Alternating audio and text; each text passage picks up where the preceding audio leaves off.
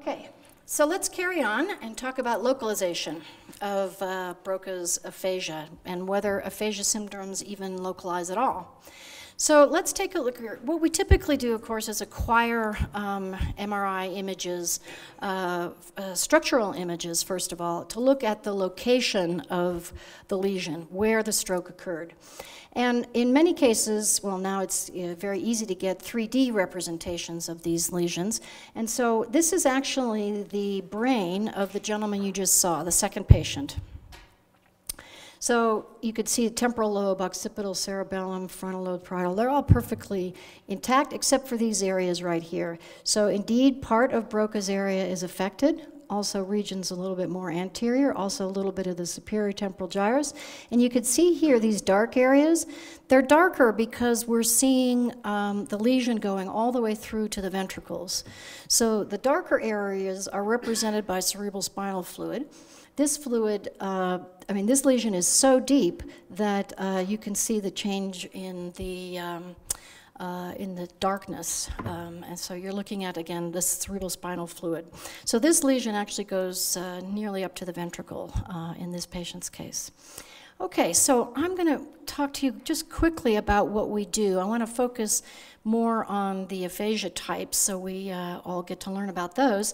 But I also want to be sure to talk a little bit about the methods that we use to examine aphasic patients, not really so much the tests and behavioral methods, though I'm very happy to talk about that another time, but also some of the neuroimaging methods that we use to assess localization of function, because in this way, our patients are able to inform us about different language functions and whether or not these might be localizable. All right, so basically what we do is we conduct very extensive testing, speech, language, neuropsychological, as well as neurological and neuroradiological exams of chronic aphasic stroke patients in order to really understand what deficits they're experiencing. We always, when we're doing localization work, we always work with chronic aphasic patients. So I want to stress that. These are patients who are at least 1 year post-onset, right? Acutely, these patients will look very different. They'll be much more severe, for one thing, okay? And they may present with a global aphasia in the hospital, but maybe 6 months later, they evolve into a Broca's aphasia. Maybe even 12 months later, they evolve into an anomic aphasia. So the aphasia actually becomes less and less severe. Does it go away completely?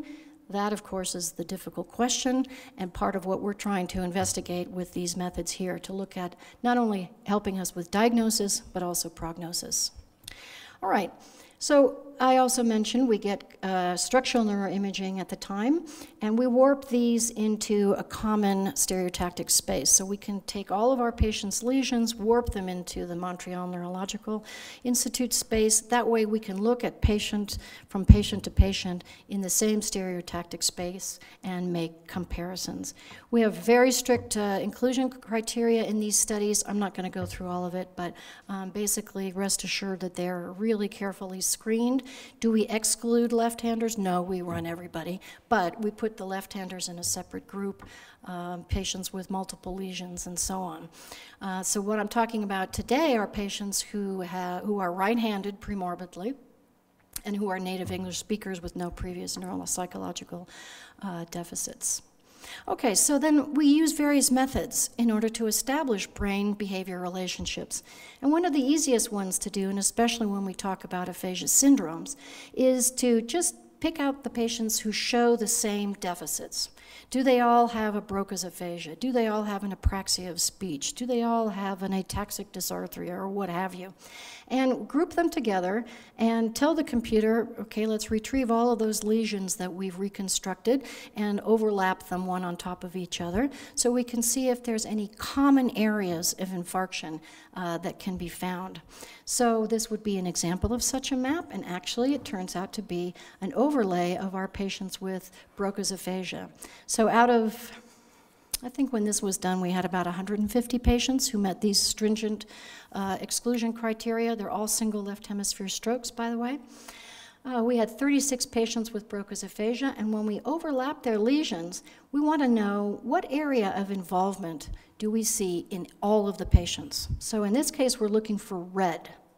Well, in fact, this is where Broca's area is. You can find Broca's area because you look at the anterior horn of the lateral ventricle, and you kind of follow the curve, and it takes you out here to the cortex, which is the area that we think of most commonly as Broca's area. So we're talking about Brodmann's area 44 and 45. A lot of people will have very different definitions for what they will include as Broca's area, and that's fine. You just want to make sure that you're really clear what area that you're talking about, okay? Now, in fact, what we see in terms of the common area of overlap is this red area. It's a very large region. It kind of straddles over to here a little bit, but all of the patients have lesions in this central area. You could see that these are big lesions. They're not localized to Broca's area. So right away, something tells us, wait a minute, didn't we think that all patients with Broca's aphasia had a Broca's area lesion? And the answer is no, they don't. That is not a consistent relationship. A lot of people get really upset by that, and I'm sorry, I apologize. But the fact is that a patient can have a Broca's aphasia, like these 3 cases, and not have a lesion in Broca's area at all. Right? You can have patients who have lesions in Broca's area and have no Broca's aphasia. So the relationship between Broca's area and Broca's aphasia is not the pure relationship you're led to believe in, just simple textbooks that don't really go into the difference very much. You had a question, yes? Could you please then define again what is Broca's area, defined by the patient? Yes. I'm going to get to that. There's a whole story about that I love to tell you. So I'll come back to that, okay? Yes? Could it be that some of the commonalities that you observe are due to the anatomy of the blood vessels? That's a great question, and the answer is no. The reason is because even though many of the lesions might, the overlays might fall in common areas, you don't see that in other aphasias. So we'll see in Wernicke's aphasia, the overlap is not here, it's down here. So it's not just an issue of the vascular configuration of that region of the brain. It is true that this region of the brain here tends to be an area that is common in stroke. There are small arteries, lenticulostriate arteries, that go through there that are really tiny, and so blood clots will be lodged there quite frequently. So that is true, but it doesn't affect the results we see in lesion overlays or in voxel-based lesion symptom mapping or anything like that. Yeah. So more precisely, I wasn't putting into question the whole method of analysis. I was just saying it might be that parts of this red area come just with comorbidity, let's say. So, right. In Broca's aphasia, that could be true, but not true in conduction aphasia, Wernicke's aphasia, enomic aphasia. Yeah. So, but there's a reason why this area seems to be commonly involved, and we'll come to that in a moment. Yeah. So again, I hate to break it to you. Yeah. Sorry, good question. Does the occurrence of that kind of aphasia in the frontal cortex happens just as much in the right hemisphere, or is there something special about the left? It probably happens just as much in the right hemisphere, but the difference is that we don't see those patients because they don't present with the same kind of profound symptoms. So sometimes those patients will come in. They usually don't come into the speech clinic because they don't have language problems. Yeah. Yeah. Would you find the same pattern if you scan the patient closer to the stroke?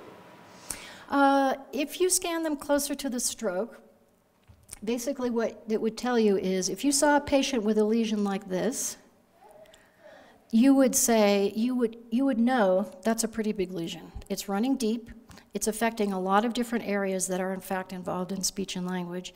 And the prognosis for that patient is that he or she will probably always be aphasic to some extent, but less aphasic than they are the day after the stroke or even 2 weeks after the stroke. So it can help us with prognosis. If I see an MRI scan with that lesion, I'll think, okay, that's going to be a Broca's aphasic right now for sure.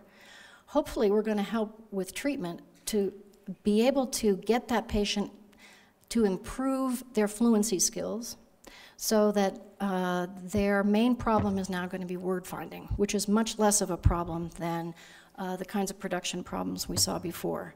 Now, unfortunately, if the lesion runs really deep, and is very large like this, we see lesions like that that really involve a lot of the white matter. Unfortunately, the prognosis is less good, and we'll go through that a little bit. And if we don't have time, ask me afterwards, because I could talk about this all day. Okay, so let's go forward. The fact is that if the lesion is in Broca's area alone, let's talk about areas, Brodmann's areas 44 and 45, the posterior part of the inferior frontal gyrus. These lesions tend to result in a transient mutism for about 3 to 6 weeks. So the patient doesn't talk, might be completely mute, but if we see that patient 2 months later or 3 months later, their speech is much improved. I mean, to the point where they're really producing sentences. Maybe not the best of sentences, but they are producing speech output. So it's clear that even though Broca's area is important, it has to be important because the patient is mute. So it has to play some kind of role. But the question is, does it play the role that we've attributed to it now over the last 50 years? It's clear to me that there must be other areas that are involved in the production of language than just Broca's area, and it turns out that's exactly what happens. We have to remember that Broca's aphasia is comprised of many different signs and symptoms. You remember that long list we saw. They have reading problems and writing problems and repetition problems, and they have motor speech problems, and the list is long. Do we really think all of those functions are located in one area of the brain? I don't think so. It's too much stuff, too complicated, too much going on, and we know that if the lesion affects that region of the brain, that those problems go away, right? They disappear after 3 to 6 weeks. The neurosurgeon Penfield, for example, wrote of a case in which he had to excise Broca's area for important neurosurgical reasons, and the patient was again mute for 3 weeks and then recovered. All right? These are not isolated cases. We see this all the time. So it tells us something else is going on. There are other regions that contribute. And an important thing to remember is that aphasia syndromes don't localize to small areas of the brain. So we saw in the 3D MRI of that case of Broca's aphasia, lots of different regions are involved. Okay? It turns out each of those are discrete areas that are involved in different aspects of speech and language. The lesion that produces the Broca's aphasia has to be big enough to encompass all of those regions so that all of those symptoms occur. Does that make sense? We're going to come back to that because it's a really important point. Yes? How do you take into account like compensatory mechanisms? That's why we look at patients a year post-onset. So in the first couple of months, there's lots of stuff going on, including a lot of swelling in the brain. And there's a lot of personal issues going on and psychological issues, you name it. So we're not getting a really good picture of what occurs, of what has been affected by that lesion. We could see lots of things have been affected in the first couple of weeks. But later, because we see patients long term, we see them through the whole first year and many years after that, we could see what the long-term effects are. And for us, we want to be able to say to a new patient who comes in, we want to be able to look at that MRI or CT scan and say, all right, these areas, these areas, these areas, and these areas have been involved, not just Broca's areas involved and Wernicke's areas involved. These white matter pathways A, B, and C have been involved. Hence, we know that in other patients who have a similar lesion like this, when they were a year post-onset, they continued to have these problems. All right? So we can make a judgment then, if this patient is like all of those other 250 patients we've already looked at, then then we have a pretty good idea of the prognosis for this patient. Why does that matter? It matters because it will drive our treatment technique. Okay? If a patient first appears with word-finding problems and an apraxia of speech, and we see that the region that's associated with speech practices is not affected, I'm not going to treat the apraxia of speech. It's going to go away on its own. I'm going to focus on the word-finding problem. Okay? So it helps us drive our treatment techniques so that we can really spend the time, because speech therapy, at least in the United States, is incredibly expensive, and patients don't get it for very long. We want to maximize that amount of time. That's why this is important to us. Okay. Does anything localize in the brain? It's actually much more productive, as I hinted at before, to evaluate the specific deficits and the brain regions that might be subserving those particular functions. And I'm going to briefly go through one because we don't have a lot of time and we still have other types of aphasia to go through. I'm focusing a lot on Broca's aphasia because of the methods that we use that will apply to all of the other aphasias that we look at as well, and the concepts as well. Let's look, for example, at the idea of having to articulate the sounds we want to say. Okay, so this is a function we call coordinating complex articulatory movements. This means we want to get the articulators to do the right thing at exactly the right time. Otherwise, the wrong sounds are going to come out.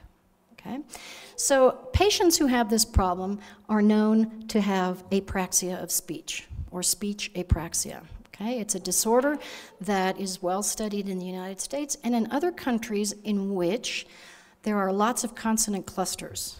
We don't see much apraxia of speech in Italian or in Hawaiian, although I'd really like to test that a little bit more, because I'd have to go to Hawaii to do it. But when languages are basically consonant vowel languages, apraxia of speech won't really emerge in the same way in languages with consonant clusters. So here's what happens. A patient with apraxia of speech can retrieve the words they want. They want to say pointer, but they don't necessarily make the right sounds. It might come out as pointer or pointer, right, which is not quite correct. They know they're making the mistake. They know that they've said the word incorrectly. Here's some examples. Here's a patient trying to say the word cushion, and he says, chicken, duck. Okay, he knows that's not right, and he says, I know what it's called. Okay, that comes out fluently. Then he says it's C-U, he even knows how to spell it. So he knows what the word is. No, it's chicken, he still can't get it quite right. Here's another example. Sometimes we ask patients to do repetition of words that are long and have consonant clusters in them. It's really mean. We have to apologize profusely, but we have to do it in order to detect the apraxia of speech. Here's a patient trying to say catastrophe, and he says catastrophe, and he's so happy. He tries it again, catastrophe. Okay, he knows it got it wrong, tries again. Catastrophe, gets it right. Catastrophe. Then he has some swear words, again, automatic, that I've edited for you. Kata, swear word again, and he says, I don't know. Okay, so he can produce it some of the time, but not other times. And that's the hallmark of apraxia of speech. They're inconsistent errors that are made. It's different from a dysarthria, which is also a motor speech disorder. A patient with a, let's say, flaccid dysarthria would say, catastrophe.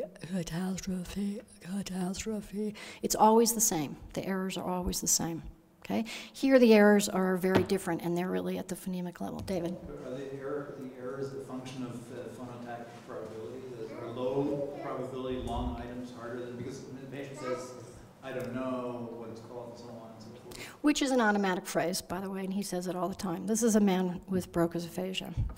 Can you use that to probe, let's say, classical frequency effects for production or something? Yes, so we've actually probed for length, number of consonant clusters, amount of travel that you have to do with the articulators, if they're velar and up to bilabial, so how much and how rapidly you have to move the articulators. And it really comes down to the amount of travel that you have to do rapidly. So in a consonant cluster, like catastrophe, so the stro is very difficult for patients with apraxia of speech because they don't have the vowel in between to kind of give them a moment to get the rest of the articulators moving. So we can go into it in more detail a little later.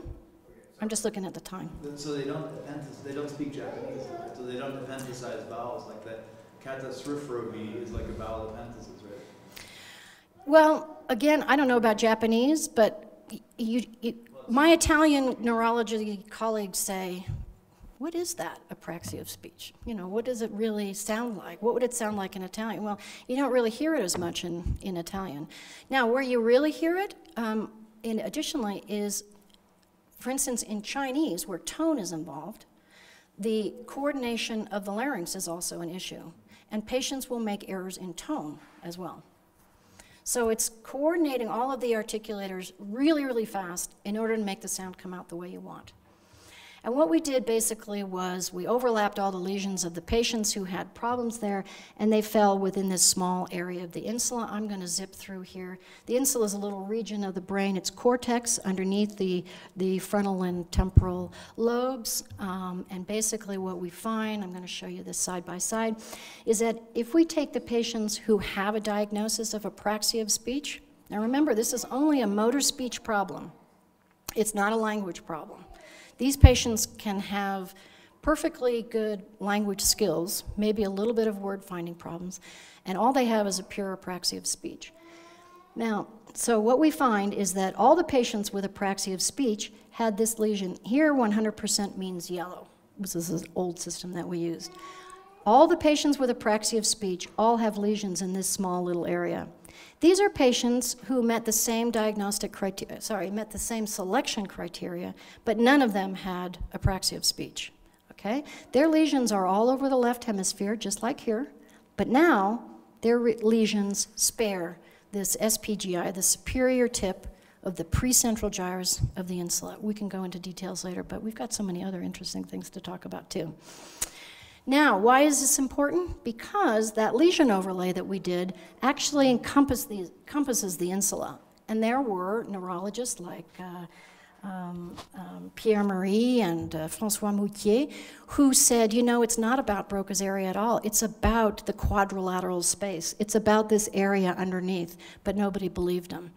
Well, why is it important here? It's important because the hallmark of Broca's aphasia, a feature of Broca's aphasia, one of the symptoms that occurs in every patient I've ever seen is apraxia of speech. So all those patients are going to have lesions here.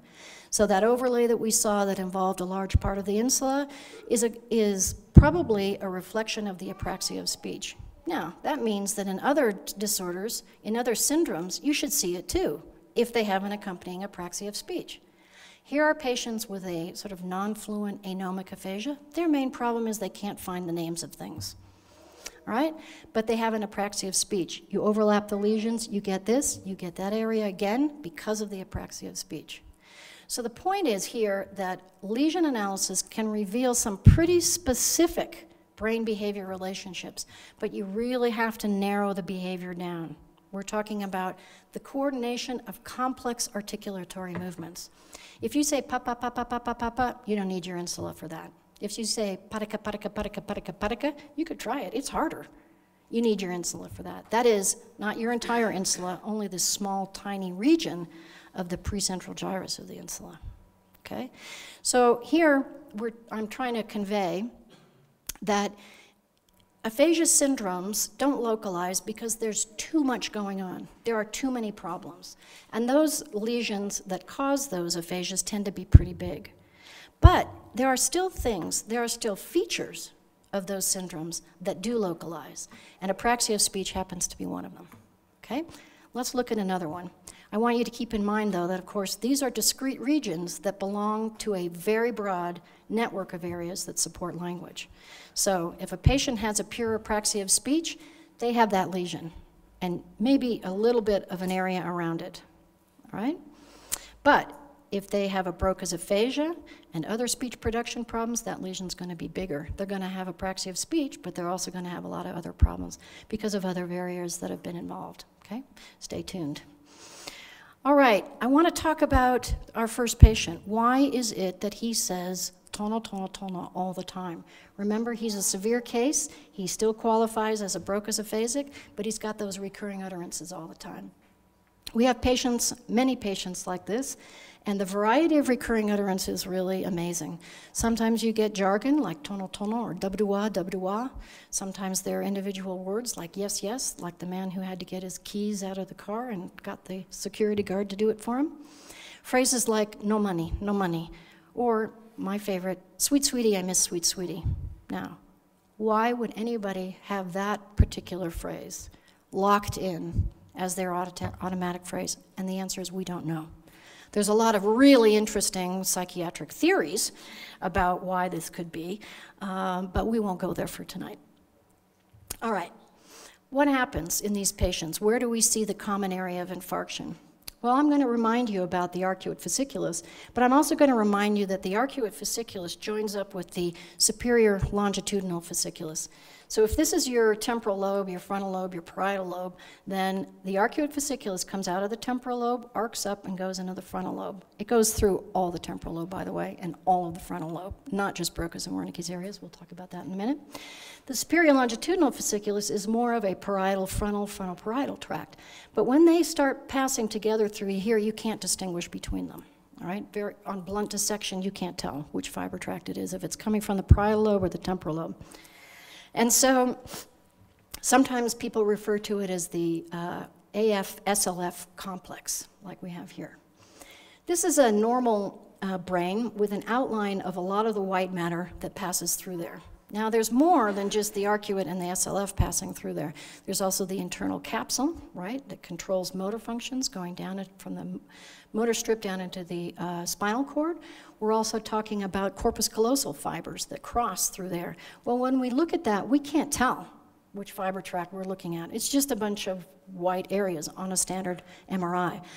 But we can see here that these patients have lesions in this general area. So here and here. These patients both, and consistently other ones as well, have these recurring utterances. Now, most of the patients have very, very large middle cerebral artery infarctions. They're big strokes, and they happen to encompass that area as well. But occasionally we get cases like this that are isolated, and they show us the same symptoms even a year later. And they tell us that something's going on in the white matter there that's really important. Let me give you an example of how we can visualize that. Peter talked this morning about diffusion tensor imaging. I'm going to show you a little bit more in a moment. But with diffusion tensor imaging data, we're looking at traces or ghosts of white matter pathways within the brain. And we can visualize those, and we can even do what's called tractography to be able to kind of rebuild what that fiber pathway might look like, okay, where it passes. So here's a patient who had a severe aphasia after his stroke that continued for several years. Here's his right hemisphere, so his healthy right hemisphere, no stroke, no damage there, and no direct damage there. And here's what his arcuate fasciculus bundle looks like. Okay, so a nice bunch of fibers ending in the temporal lobe and in the frontal lobe. Here's his superior longitudinal fasciculus, also looks healthy, looks like a normal tract. Left hemisphere, lesion. Now look, make a comparison here. You can see how the tract has been affected, okay? We can visualize that now. Broca and Wernicke didn't have that luxury, but we do. We can collect that data now with standard protocols. We use different protocols, but you can see the damage on these tracts on color or DTI maps, not necessarily tractography reconstructions like this, but where it can give you a lot of really good information, not only about the cortical areas that are involved, but the fiber tracts that are also involved. So here's the arcuate fasciculus. The lesion is here. Here's the frontal lobe. So those frontal fibers are okay. Now, the fibers that are passing through this region, not so much. Okay? If we look at the superior longitudinal fasciculus, look at the difference here. Complete interruption of that tract. So all of these fibers that we should see over here, like we see over here, are gone. Okay? So we don't just see problems in the cortex, we see problems in the white matter producing really profound problems. Our first patient, his problems with his speech being so severe that all he could produce was the recurring utterances is related to this fiber tract problem. How do we know that? For instance, why didn't Paul Broca's patients have lesions in the insula or in the arcuate fasciculus or AF-SLF complex? Well, I got really, really lucky. And I asked somebody, a French anatomist friend of mine, Odile Plaisant, wouldn't it be interesting if we could scan that brain? I mean, after all, it's in the museum in Paris, so you know, let's take a look. All these people doing fMRI and looking at lesion localization and talking about Broca's area, but everybody seems to kind of disagree about where Broca's area is. Let's go to the museum and take a look at that brain. Well, don't ask me how, but she managed to get permission.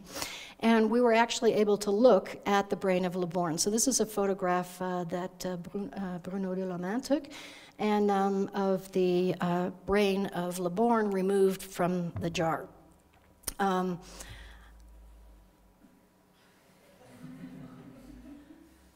Words cannot describe this moment. Okay, don't look here. Look here, all right? This is the brain of Le Borgne, and I got to hold it in my hands. I mean, we're talking about the brain that really started our field. In fact, it really launched the field of localization of function in all of neuropsychology as well, not just for language. And I got to hold it in my hands. I was flying high for about a month afterward. Anyway, really, really exciting. Sorry? Oh, well, that's another story. Ask me over a glass of wine.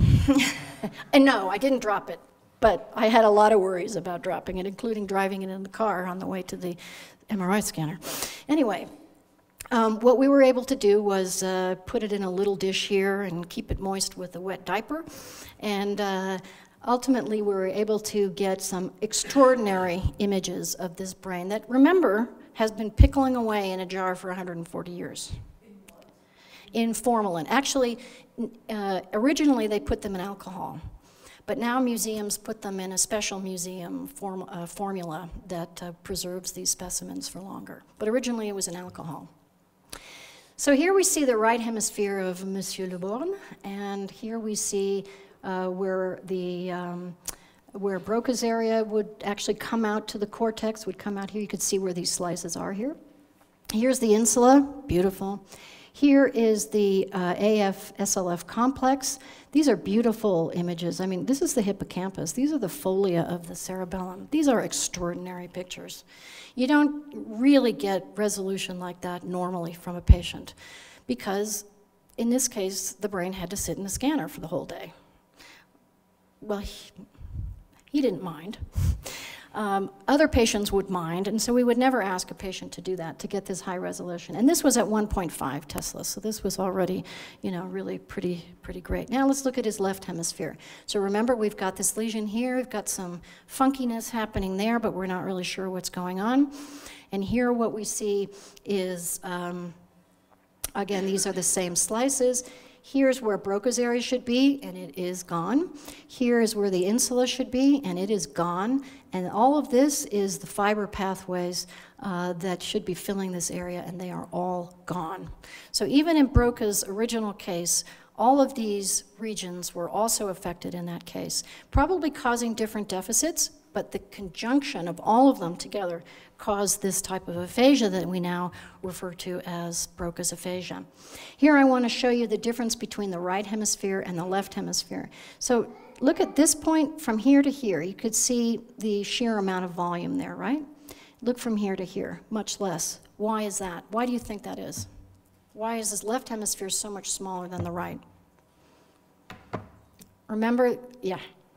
Because of the holes and the alcohol and the formalin got into it, and so it shrunk on the one side?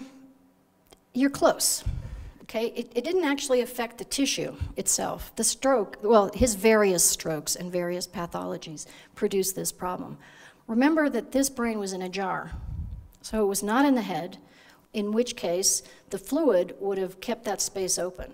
So because it was removed from the head, now the brain doesn't have the cerebral spinal fluid to hold it open, and so the brain is basically collapsed on itself, right? So that tells you how much damage there was in this brain. So all of this region in here, so, you know, largely sort of this whole area was affected in the case of Le Borgne. Well, why didn't Broca see that? Because Broca chose never to cut the brain of that important patient. He thought it might be important one day, and we're so glad he did. And now we can look at it with the MRI scanner and not have to cut it and not have to change the integrity of that brain. Same was true for the brain of Le Long. So this was the second patient of Broca's. We saw the lesion was here.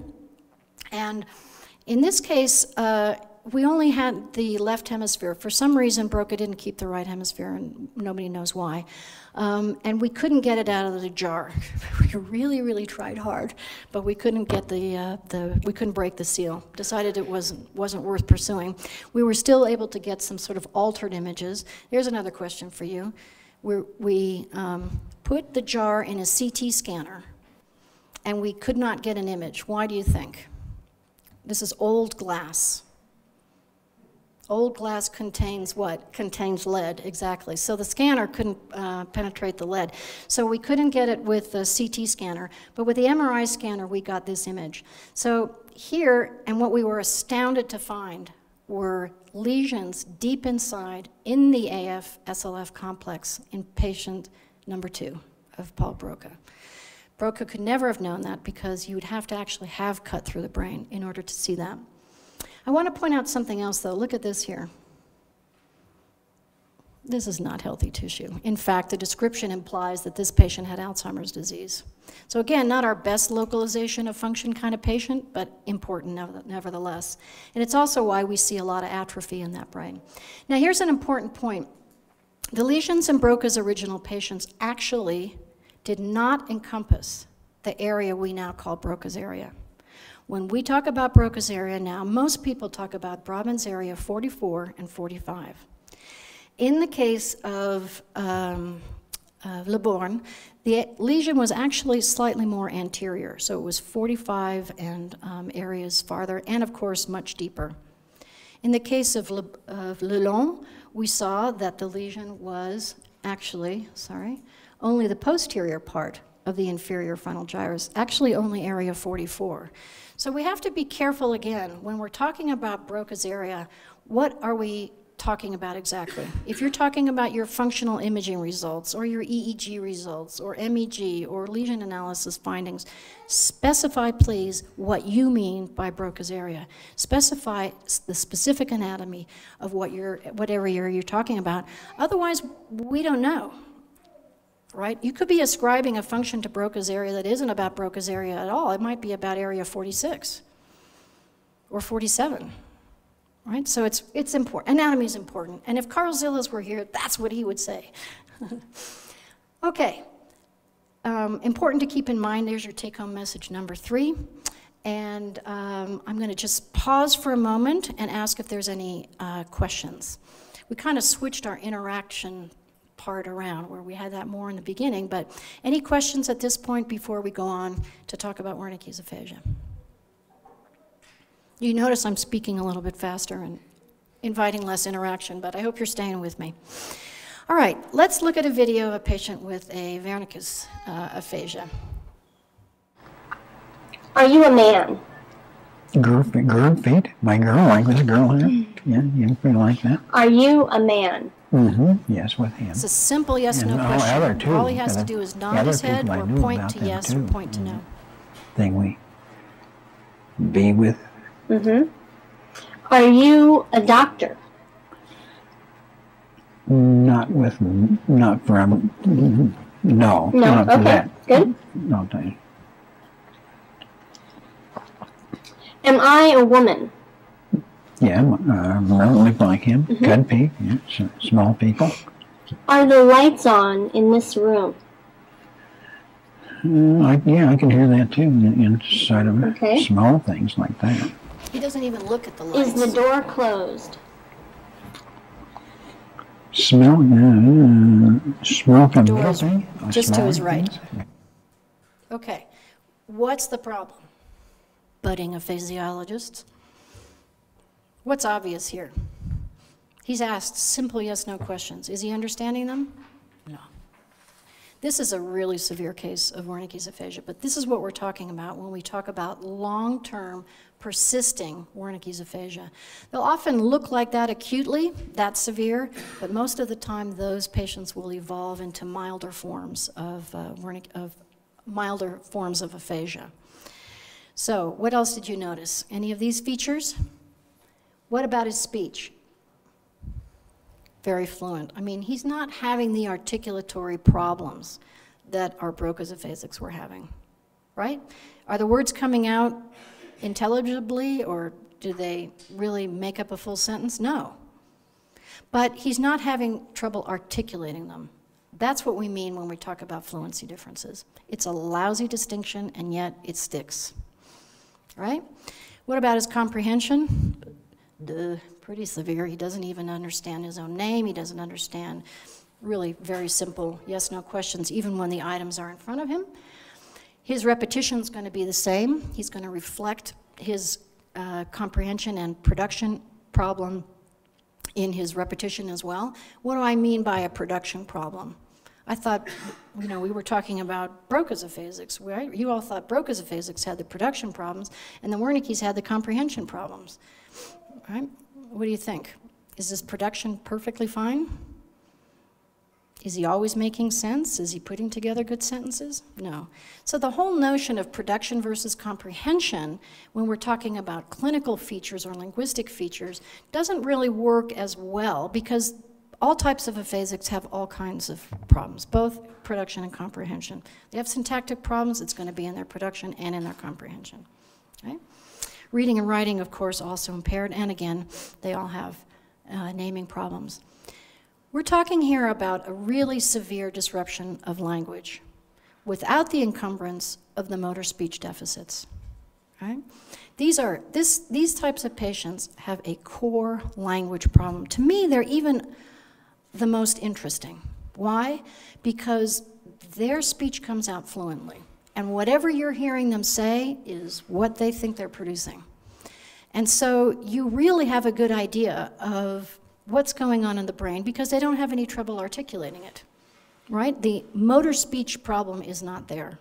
They're making errors like crazy. They're having production problems in the terms of being able to put sentences together, but no articulatory problems that impair our ability to be able to figure out what they're saying.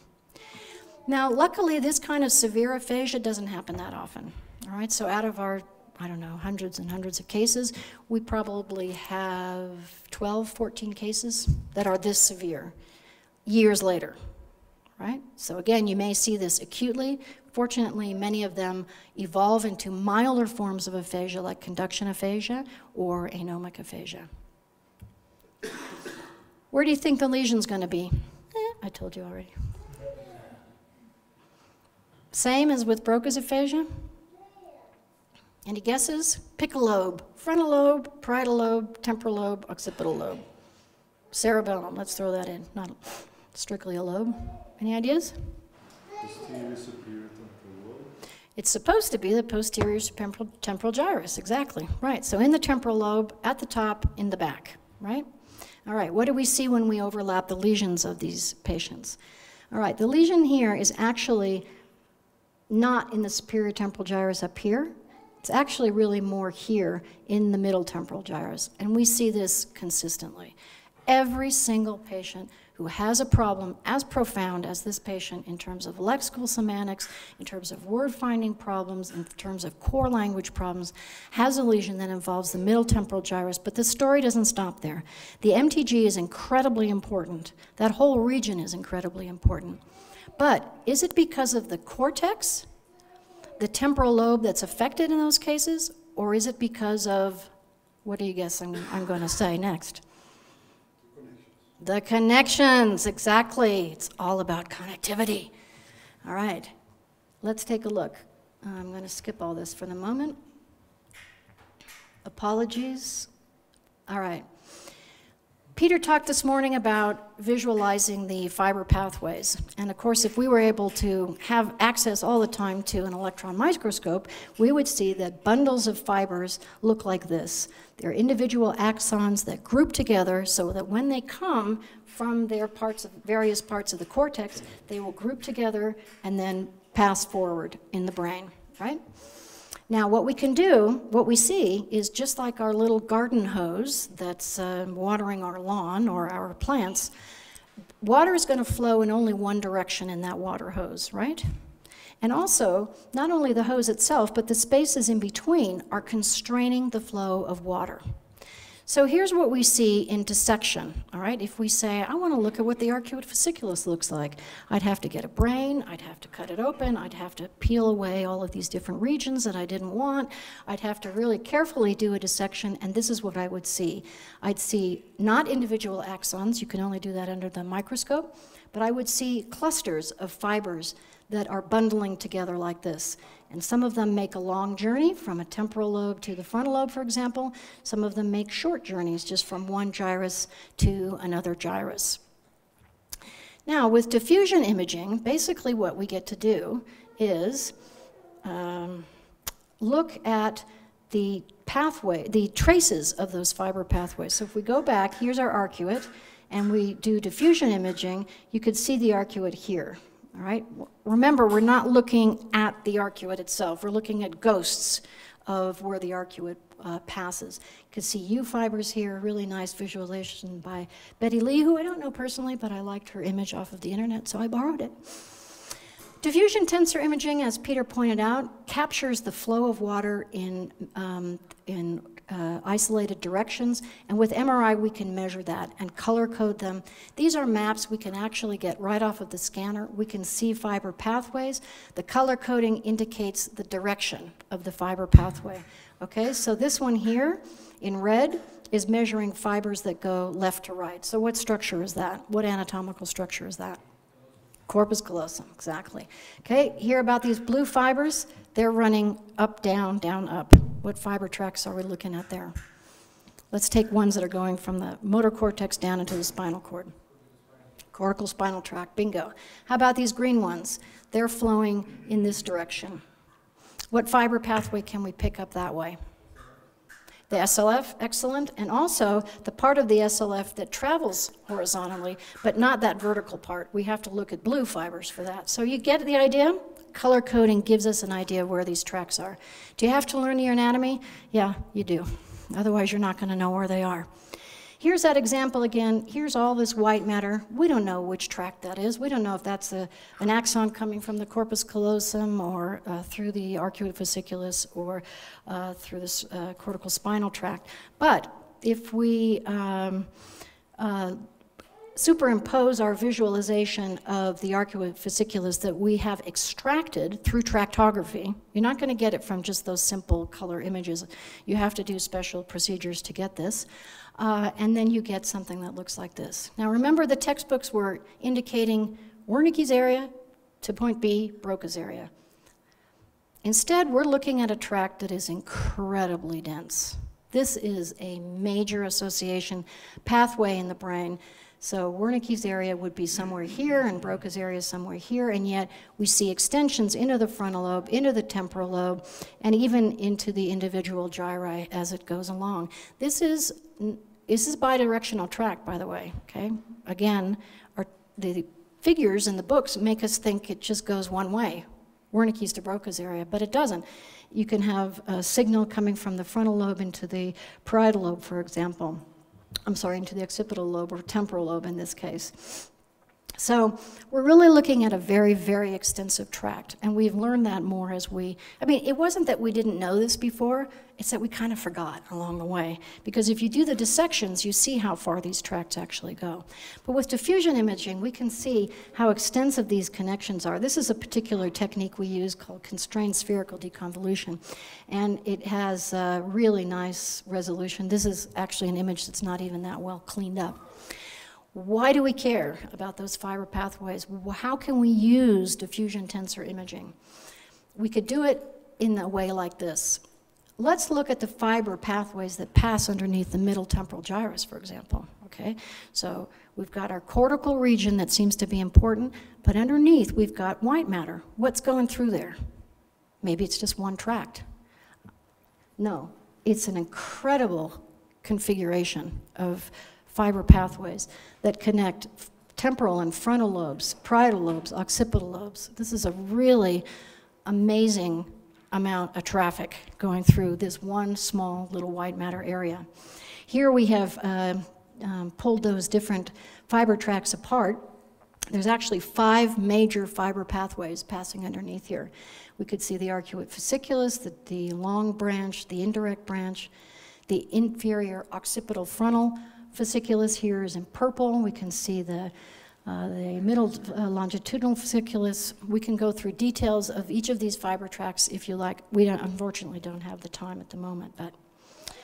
So white matter injuries are important too, because when you see a patient whose lesion actually goes so deep as to capture all of those white matter tracts, it's no wonder that an injury to that area causes such extensive permanent deficits. So in this case, your take-home message is going to be white matter matters, all right? It's not just about the gray matter anymore. It's also about those white matter pathways and those connections. These brain areas do not work in isolation. The fibers that connect them help these regions to interact with each other, all right? Now, we have a little bit of time, yeah? Not much, because I know we want to get to dinner. I do want to play a couple examples for you and have you think about the deficits that you're seeing, all right? This is a patient with the type of aphasia that you can see I'm not going to tell you about. He's trying to describe this picture, which is, again, the sort of standard picture that we use in the Western Aphasia Battery. So listen first to his spontaneous speech. Tell me what you see and try and talk in complete sentences. I see a guy reading a book. See a woman pouring drink or something. And they're sitting under a tree. His dentures are missing, so that's one problem. Car behind that, and there's a house behind the car. And the other side, the guy's flying the flight. So think about that right there. See a dog there, guy down on a bank. All right, what do you hear so far? Fluent or non-fluent? Flag blowing in the wind. Sorry? Heat, very good. It's actually not, but this type of aphasia is often confused with the kinds of deficits you see in apraxia of speech. So hold that thought, okay? So you hear, why did you say that? Why did you think so? Yes, so he's making speech errors, and he's substituting some phonemes. To me, to my ear, it's a different quality, but he's definitely having some speech output problems in that regard. How about his sentences? Is he putting sentences together? Not bad, not great, but he is putting some full sentences together. So what kind of aphasia are we thinking about so far? First of all, fluent or non-fluent? No real articulatory problem except for these paraphasias that you noted. How many say non-fluent? How many say fluent? The fluents have it. And it is, in fact, what we would call a fluent aphasia. Now, what kinds of aphasia do we know are of the fluent variety? We saw one before, Wernicke's, yeah. And I don't know that you remember the original chart, but what's another feature, what's another key type of aphasia that we often hear about that's also a fluent aphasia? Yes, conduction aphasia. But do we know this patient has conduction aphasia? How would we find out? What would we do to test this? Yes, very good, you guys, the repetition. All right? Okay. Let's have a listen. Say the word bed. Bed. Oh. Nose. Nose. Pipe. Pipe. Window. Window. Banana. Banana. Snowball. Snowball. 45. 45.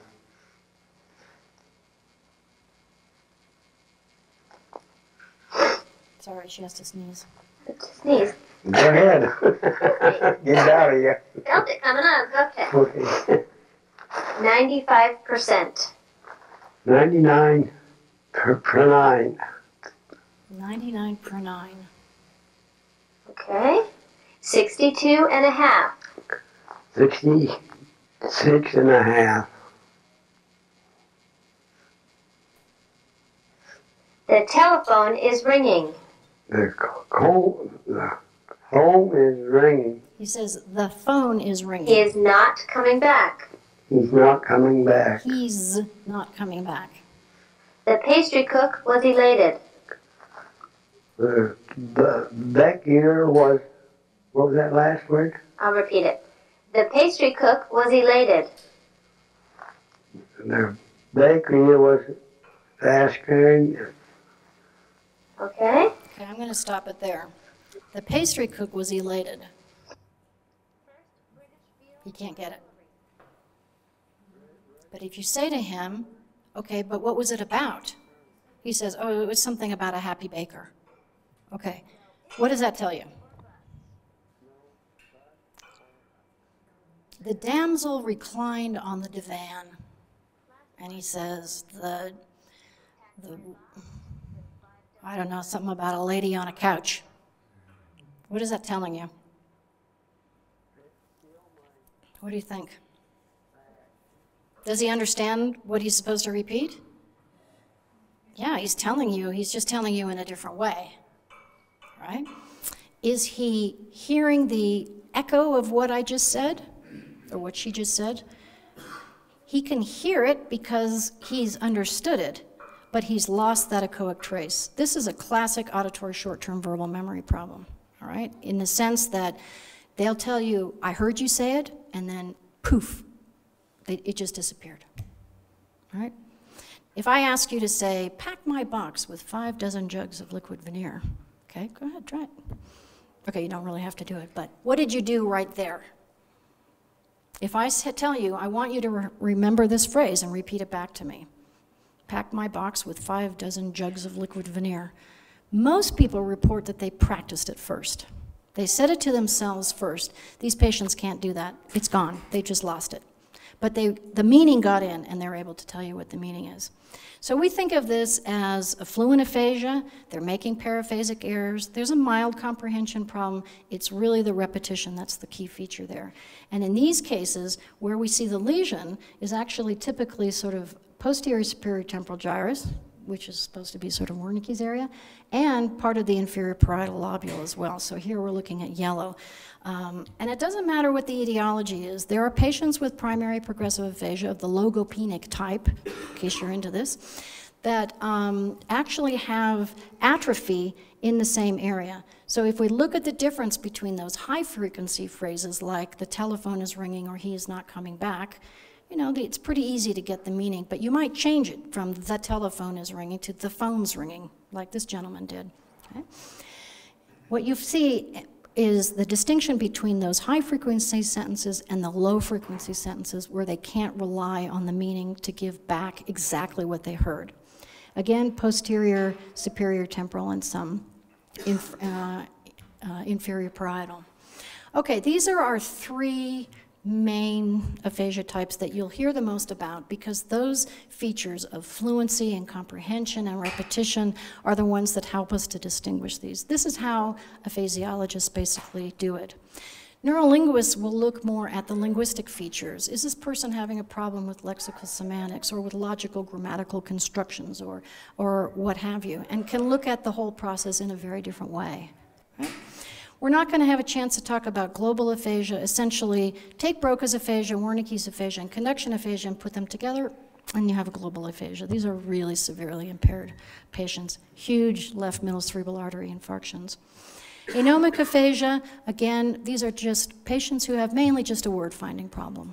Right? They may have other subtle deficits, but it's finding the words that they have trouble with. And we're going to skip the transcorticals for a moment. I'm going to end with this one. What's this that this person is? Again, he's looking at the Western aphasia battery picture. Young men with the tree, tree of the yellow that they use the marrows of the light of the wood. Okay, diagnosis? You know, really normally we would not just hear a little clip and make a diagnosis, but, you know, what are you hearing? How's his production? Fluent, non-fluent? What's his sentence construction like? What kinds of sentences is he producing? Are they simple? Are they complex? Is he using prepositions? Is he, you know, really, does he have the full grasp of his language system?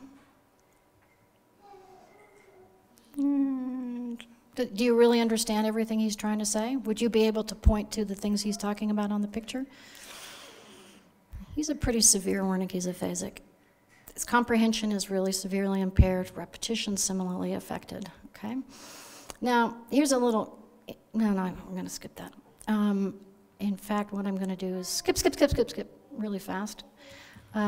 We didn't get to talk about how we use resting state connectivity in aphasia, but in looking at the resting state kinds of networks that Peter talked about this morning, we're actually able to look at which networks are disrupted in those patients by looking at changes in blood flow.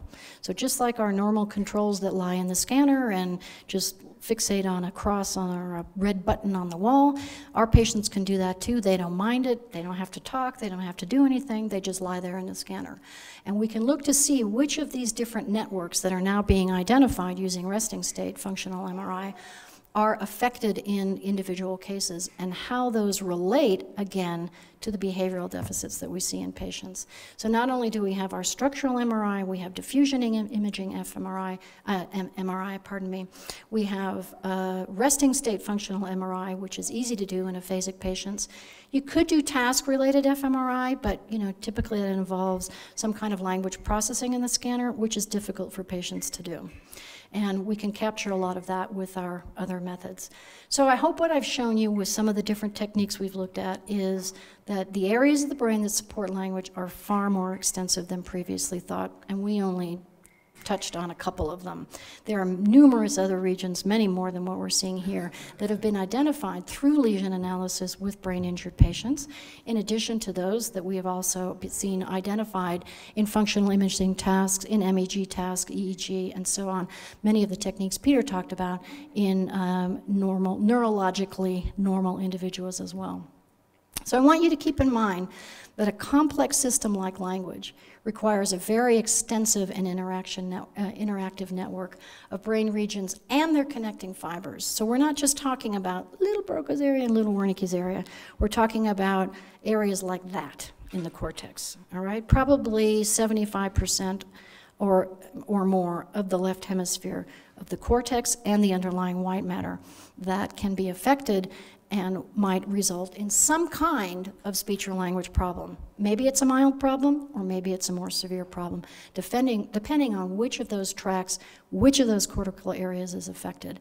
And so they do different things. Some of them do different things if you can narrow them down enough, but they all play a role in a big picture of interactive areas. Are there some things that don't localize? I've never found a grammar box in the brain. I've looked, but I've never found one. I've never found an area that really contains the entire lexical somatic network. We know that it's affected in temporal lobe lesions, right? But we don't find patients who don't remember that this has a name. We just don't see that. Okay, so these are things that we want to keep in mind. More extensive areas than we previously thought, and fiber pathways playing a role. And when we understand this network, it gives us more of the tools for understanding how language is processed in the normal brain, so we can learn about different regions that seem to be supported by these areas. And of course, for those of us who are clinically interested in as well, in our patients to assist them in their recovery from their brain injury. So I'm going to stop there. Definitely stopping time, and I will thank you very much. If you want to have more interaction, let's do it over dinner, over posters, over lunch, over breaks, whatever. I've got plenty more to show you as well, and I'm happy to answer any questions. I'm here all week, as the comedians say. Thanks very much.